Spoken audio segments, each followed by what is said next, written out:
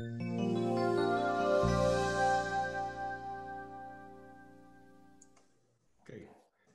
Good day and welcome to today's RefComm webinar. My name is Ronald Lee. I'm Vice President of Operations for Voovio Technologies, and we're proud to be today's sponsor. And we're also proud to have one of our customers, special guest, Gabe Young from BASF. Our panelist for today's session, Gabe Young, he's a Learning and Development Coordinator with BASF, and he's got 20 years of experience in learning and development competency, as well as serving in other operational leadership positions. Fran Montemura and myself have over 70 combined years of manufacturing experience with the same company, and we've been in senior leadership jobs with the DuPont in the past. And Christian McDermott, our North America manager, 13 years of consulting and being in the Voovio family, and he's our experts on the various tools. Great historian.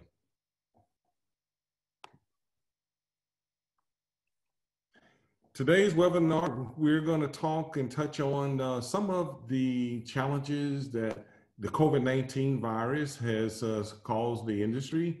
As you all know, coming into 2020, a digital initiative or transformation was probably something nice to do. However, with the COVID virus, we have it's off of mute. It says mute. Someone is not muted. Okay, I'll continue on. With the COVID virus, of course, we all must now are challenged to start to operationalize these type of digital initiatives in order to remain competitive and sustain good manufacturing arrangements. So BASF will share several of their use cases with us today pertaining to how Voovio has helped them improve their operational discipline, reduce unplanned events with the organization. They will also share why they adopted Voovio and what some of the outcomes have been. This is a chart that's an industry, it represents industry data. And the chart kind of shows where that there's a lot of hidden plants and capacity in some of our facilities. And if you start to look at the OEE type of data showing downtime losses, you'll see that we allocate a lot of money, funds, and capital projects toward robusting equipment. But when you get right down to it and you start doing root cause failure analysis on the equipment, you'll see that most of the failures or the downtime is really due to poor operating practices, failed to follow procedures, or inadequate competencies. And of course, a significant amount of variability from shift to shift. So really a key focus point should be on that 23% that's caused by sometime human error. And it's not intentional or blatant. It's just cases where people just don't know and haven't been given access to the skills and knowledge. I will now turn the stage over to Christian McDermott, who will share with you our solution. Thank you. Thank you, Ron. So what I'm going to show you now is, hopefully everyone can see my screen. This will provide some context for the rest of the webinar and also drive the discussion later in the Q&A. So what you're looking at right now is one of the things I want to show you. I'm going to show you 3 things today that our customers, including BASF, and you'll hear from Gabe, use to solve some of these challenges that Ron mentioned. The first one is the digital replica. That's what you're looking at right now. The second would be procedure simulators, where you can practice and learn procedures. And the final thing is the field execution tool for assistance in the field while executing procedures. So let me start off with this. I'm using my laptop here, sitting remotely. So I'm going to take my mouse and start walking through the digital replica. And this is a utilities complex.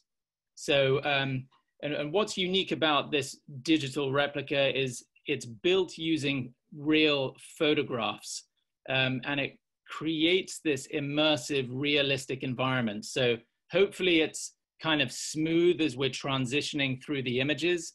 It is on my computer, but it is something you can share virtually on Teams or Zoom like we are right now. You basically have the freedom to move around the unit or the process area. You can turn around, you can look around, so it's your plant on the screen. And you'll notice now there are some green boxes. So here you're able to tag pieces of equipment, whether it's vessels or pumps, or components like these valves, control panels, things like that. There are labels or IDs that appear, and if you select one of these, you get a detailed view of that component. And here, this is where I want to bring in the simulation. So I can actually grab this valve with my mouse or my finger and rotate it. Of course, wheel valves you would rotate. Other types of valves or instruments also behave as they would in real life. So this lever valve I can open. So there's a lot of capability in terms of being able to replicate the real functionality of equipment. So you'll see as I'm walking around, there's other pieces of equipment tagged and labeled. And all of these, by the way, are listed in a searchable index. So operators or maintenance technicians can select things in the index, or you can search for things. So if I type in 99 here in the search box, I can select one of these valves, and it will take me straight to that location. So operators and maintenance technicians or anyone can find things independently without having to rely on others. And again, this is available 24/7. So you'll see how this can be used for planning, planning day-to-day activities, onboarding, lockout, tagouts, line breaks, or confined space strategies, with all of this available on your laptop or tablet. One other thing I want to show you is what we call enhanced views. Now, these can be embedded all around the replica. Gabe, who you'll hear from later, has several of these. So we can take an image and overlay the flows just by which I can activate by these icons at the bottom here. So I can select, for example, condensate in the blue. I can switch it on and off. And there you have an unambiguous view of that system. Taking that a step further, that interactivity and those flows, if you have a complex manifold like we do here, I can activate the flows and the valves. You'll see here, I've activated the valves and the labels as well, which you can organize in different ways. But notice when I take my mouse here in the bottom right, and I'm gonna click on this valve, you'll see that the flow now corresponds to the position of that valve. So again, it's an unambiguous representation of the real plant, which has huge onboarding and refresher value. So this is all in the digital replica.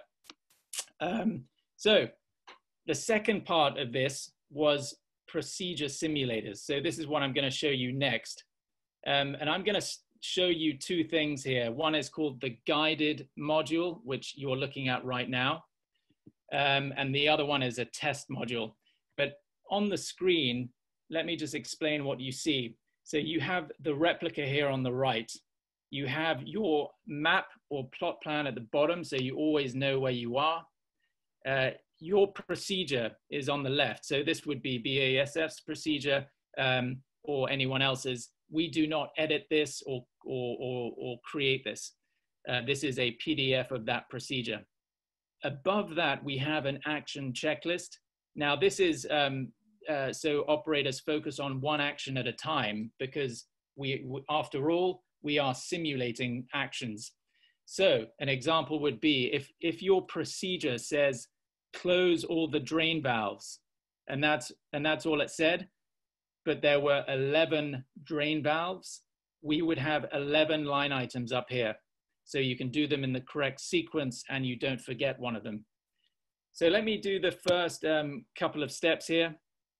I'm going to physically close this valve. So you're forced to interact. And once I've completed it, I'm going to confirm, and it will move me to the next step of the procedure.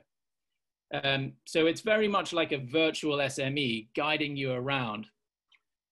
There are these very useful knowledge transfer features here that you see called a knowledge snippet.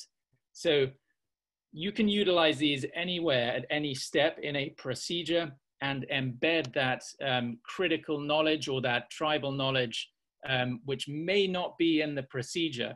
So you could even have a video in here or any multimedia content, cautions, notes, that kind of thing, so that knowledge from the 20, 30-year veterans is easily transferred to the new generation of operators coming in or maintenance technicians. So I completed that step, and you'll see the system is going to walk me to the next step. Now, I'm not doing anything here, hence this is called the guided module. As I said, it's like a virtual SME. So it allows you to practice and learn, you know, full startup procedures, full shutdown procedures, equipment swaps, things that they normally would not otherwise get to experience unless the actual situation occurs. So what about testing? So let me show you the testing module quickly. It is the same environment. You have the replica and the same setup, but here you'll notice that if I start walking around the replica, I can walk freely around and basically interact with anything. So I'm going to get immediate feedback on everything. So I'm going to show you what happens when I get something correct. So I'm going to open this, or rather close this valve here, and then confirm to the system that I've fully closed it. And you'll see in the bottom left, I get immediate feedback saying I got it right. So what if I make a mistake? So let me go down to where we were earlier in the digital replica, and you'll see the valves here, and I'm going to crack open that valve which I showed you before. Crack it open a little bit and confirm. And you'll see again in the report, I get immediate feedback. I got it wrong, and it even logs which valve I interacted with, which was the wrong one. You can continue, of course, with this error, but here I'm going to try it again using this link here in the bottom. And you'll notice when I get this one right now, the system actually logs, you'll see that I had 2 attempts here in the report.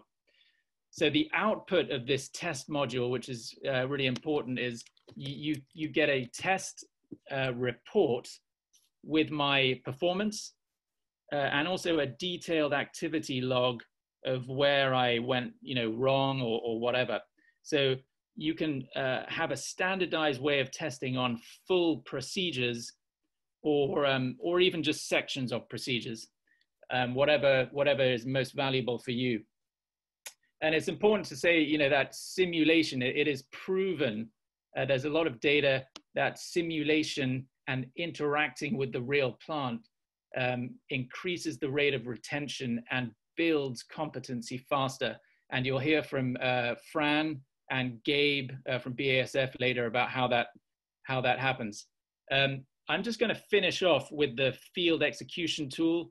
We get a lot of comments about this because can you use Voovio in the field? And the answer is yes. So this is what you would have on a tablet or a phone in the field. It is drawn from the digital replica and the simulators. So you have your action at the top. So this is action number 1 of 8. And you have an image which shows you where that component is. And if you want a close-up of that valve or whatever it is, you just click on it and you get that close up. So if you're in the field, you have that last, final confirmation. Yes, this is the right step in the right location. And then you click the green button to move to step 2. You also have access to those knowledge snippets in the field. So, if they're critical cautions or other things you need to be aware of, notes, they are accessible always in the field, just at the click of that button. And you can also write notes as well. If you need to write a comment, let me just type something in and continue the procedure. And at the end, I'll show you quickly, there's an output, a report, which contains all of that information. So you have the time, who it was completed by for each step, and you'll see in step 3, my note. So that data can be extracted and organized however you wish, but it is there, it is captured. So with that, I want to pass it back to Fran, I believe, who's going to talk about how customers utilize this and some of the results. And then we'll hear from Gabe from BSF. Okay, thank you, Christian. As Christian mentioned, I want to share some results that we have collected with the implementations at our customers. This chart shows on the y-axis competency and on the x-axis time. And the brownish curve at the bottom is what we have found in industry as a traditional way of training operators or onboarding operators. And they go through an orientation, reading SOPs, and then a period of time of job shadowing. And along with that job shadowing becomes the overtime associated with that training operator or SME. And then there's some type of field demonstration, written test at the end to complete qualification. With Voovio, what we're finding is the operator is qualifying at about half the time, showing significant productivity gains, and the content that they are learning is significantly greater, almost 2x what they're learning, because they are learning the entire procedure. So the competency gains are double what they've been learning. So through access to the operator 24/7, independent of the SME's availability, they're able to learn this content and then demonstrate their capability using a standardized test. It's not dependent on one's knowledge, it's dependent on their knowledge of the procedure. The next chart shows specific data that we've gathered. The blue line is a range of data that we collected when we first deliver the project. When we deliver the project, we train the operators how to use Voovio and then ask them to take a test on a procedure that they've already qualified on. And you can see from that data that test results range from the high 40s to 100%, a broad range and a score of less than 80, an average score less than 80. We then ask those same operators to practice the simulations and then come back in 2 to 3 weeks and retest on those same procedures. And that is the brownish line, that all of them scored above the site's passing score of 80, and the average score was 94%. So again, the competency and the ability for that operator to practice on the standardized procedures showing benefits once they use that. So with that, share briefly some of our customers that we've been working with. And I'd like to turn it over to Gabe, who's gonna share the BASF experience. Hi, good morning, everyone.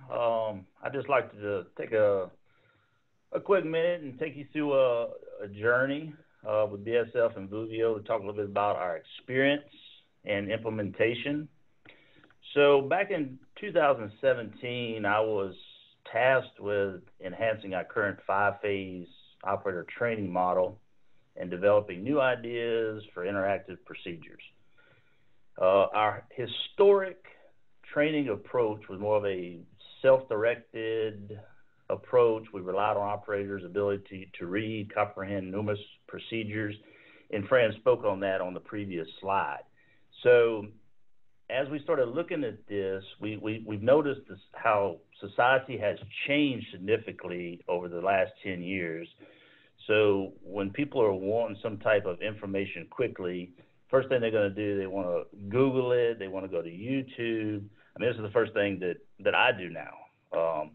So with the change in society, I mean, everything has gone digital. So we want to try to keep up with the times. So the ability to access specific information virtually or on demand, that is the new norm, especially with the newer generation, the Generation Zs. Everybody's grown up with some type of a device in their hand, whether it's an iPad or a phone or something like that. So what I did, the first thing I was approached with was video.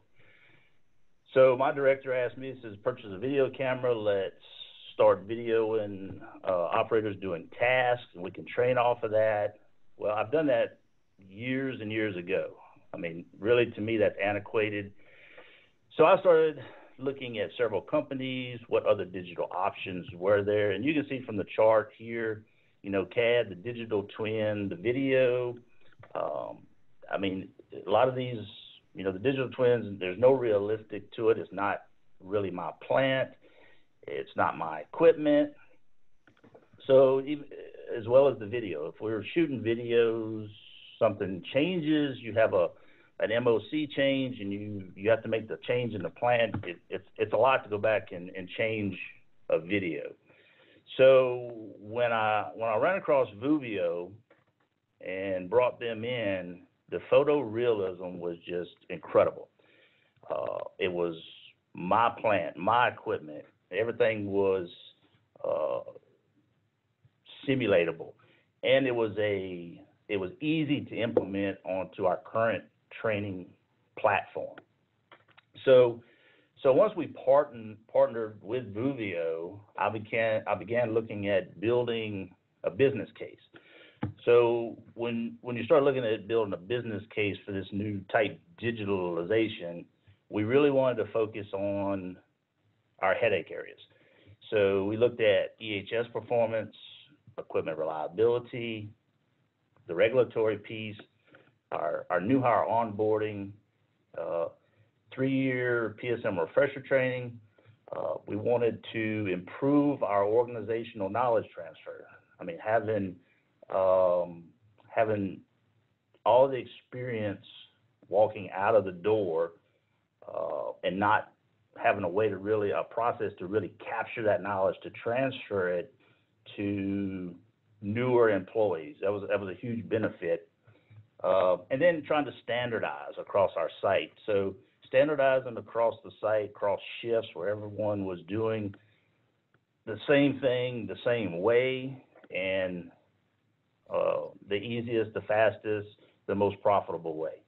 So Ron, if you'll swap over to that next slide. So as a site, we were looking at a call to action, and basically we really wanted to improve our equipment reliability, reduce downtime, maximize profitability, and a key part of that reliability strategy is the human component.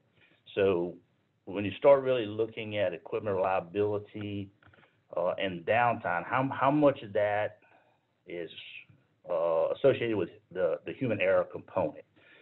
So when we started digging into that, it's a huge piece.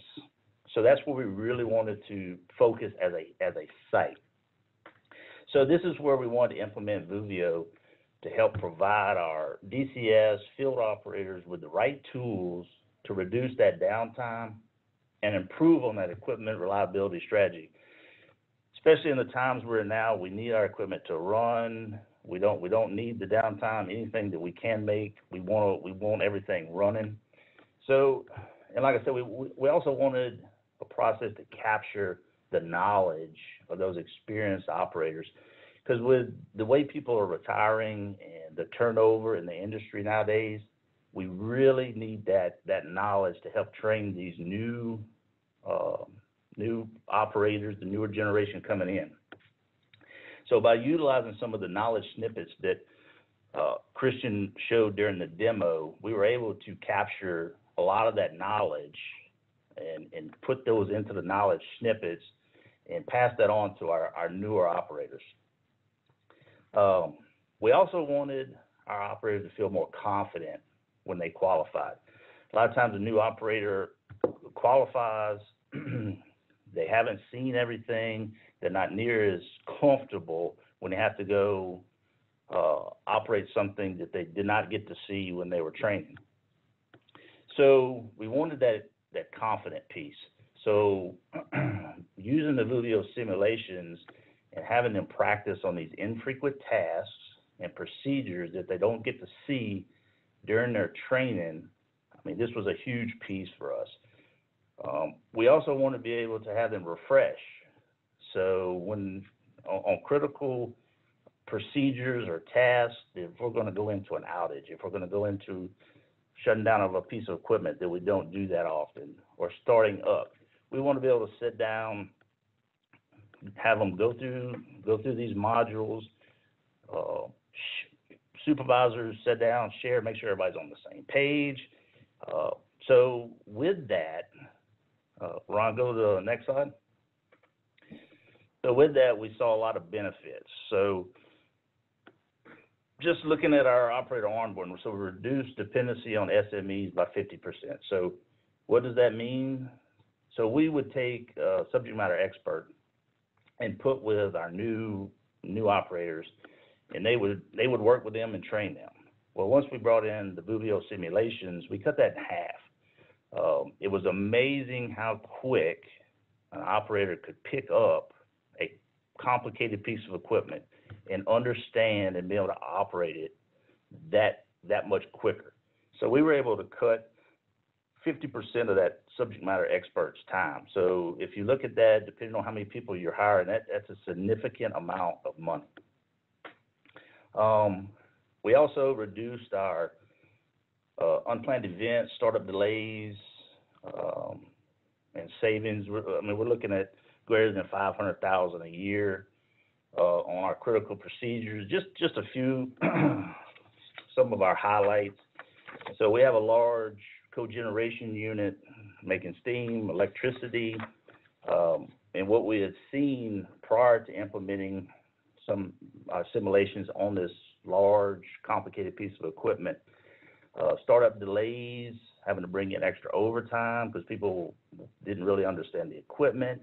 So you're talking anywhere just in loss of steam, loss of electricity, anywhere 35,000 to 50,000 a day.